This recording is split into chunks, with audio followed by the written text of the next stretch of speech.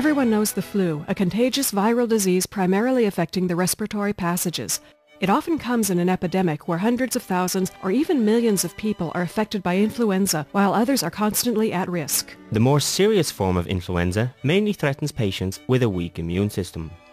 Older people, young children, people exhausted by physical or psychological strain or stress, and patients with chronic diseases.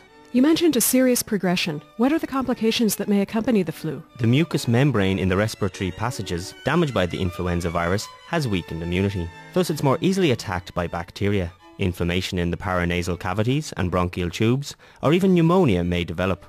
Are enzymes any help here? They certainly are. The enzymes contained in Wobenzym work against inflammation and support a weakened immune system.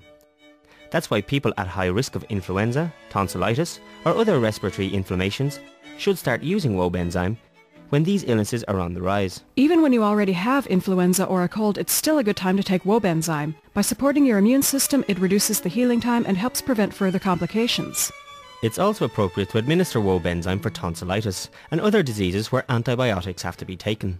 The enzymes in Wobenzym promote the penetration of the antibiotics into the tissues, thus improving the treatment's effectiveness. It's clear that Wobenzym is the right tool during times of increased incidence of influenza and colds, and also after you have fallen ill. But that's not all. Use it even after you have overcome the worst part while you are recovering. Your immune system continues to be weaker after influenza or a cold. By stimulating your immune system, Wobenzym provides effective protection against the possible recurrence of the disease or a transition to a chronic state.